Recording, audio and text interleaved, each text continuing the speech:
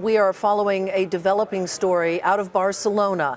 At about 5:15 p.m. local Barcelona time, a white van apparently jumped the curb and went into a highly populated city center called Las Ramblas. That city center is frequented by locals and tourists alike, and keep in mind that is the dinner hour, and in addition to that, this is the height of the tourist season.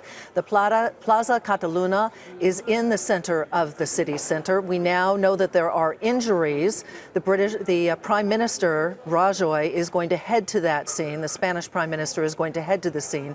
We do not know the nature of any injuries. Some of these pictures may be somewhat graphic. We want to warn you about that as we get them in from the scene. There are reports that two armed men then entered a restaurant in the city center. That is only being reported by Reuters. NBC has not independently confirmed that.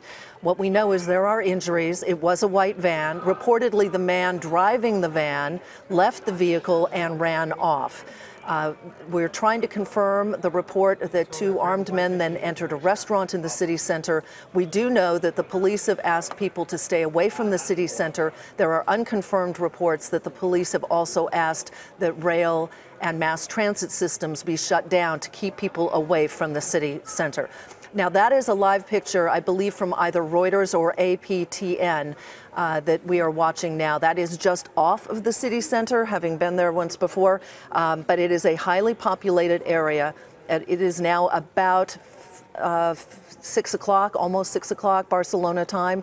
And as this story continues to develop, we may be getting more word on injuries that we will be able to confirm for you. But that's the live picture from the APTN or Reuters feed. We do know several people have been injured. We don't know what the extent of those injuries are. There has been a massive emergency response to this particular incident in the city center. Carl, I'll send it back to you. When we have more, we will bring it to you.